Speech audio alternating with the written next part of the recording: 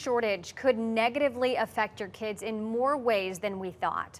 For weeks now, you've been hearing from teachers only on Wink News as they try and get better pay from the Lee County School District.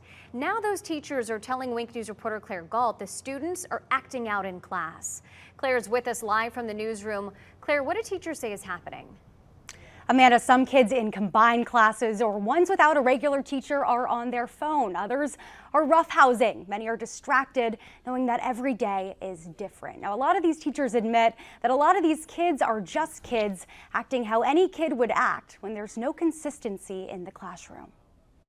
These children are calmly doing their schoolwork, raising their hands, asking their teacher questions, sitting in their seats. A number of Lee County teachers told me classrooms like these days, would be a dream. So the kids are sitting in there playing on their phones or playing on their Chromebooks or working on other work or putting their head down and going to sleep. I mean, we have students, they'll throw desks and chairs and classrooms. Here we are, 6 weeks into the school year, and teacher after teacher has called or emailed or texted me to say they can't keep covering classes that still don't have a teacher. Right now, Lee County Schools is short 196 educators. It's like a dumpster fire. The art rooms are incredibly small, like horribly, horribly small, and they've got 36 students in there. Some teachers who reach out to me ask me to conceal their identities. My husband died 4 months ago, and I am the sole provider for my 4 children, and I just can't take that risk.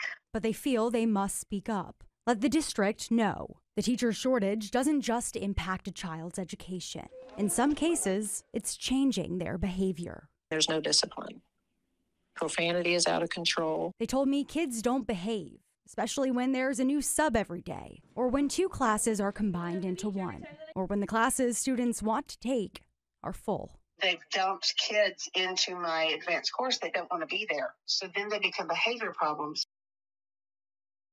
In the middle of negotiating a new contract with Lee County Schools. The district will not comment other than to say its latest offer is an 8% raise across the board. Now, the union plans to counter that at the next bargaining session set for Tuesday. Amanda.